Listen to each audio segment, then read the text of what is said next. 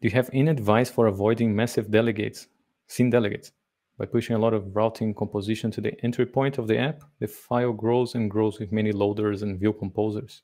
Break it down into more classes. Don't leave all the logic in the scene delegate.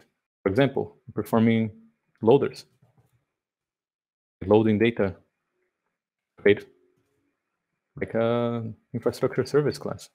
Do navigation, create a flow class. And if you keep those services and flow classes decoupled from the creation of those objects, they are also not coupled with the composition root. They can even go into an infrastructure module outside the main module.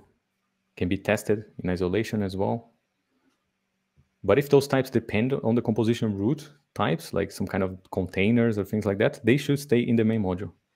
But if you need to break it down, then you shouldn't be instantiating objects inside of them, and you can move them into separate modules.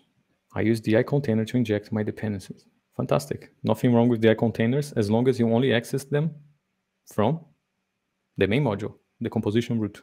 That's it. Shouldn't access the DI container in other modules.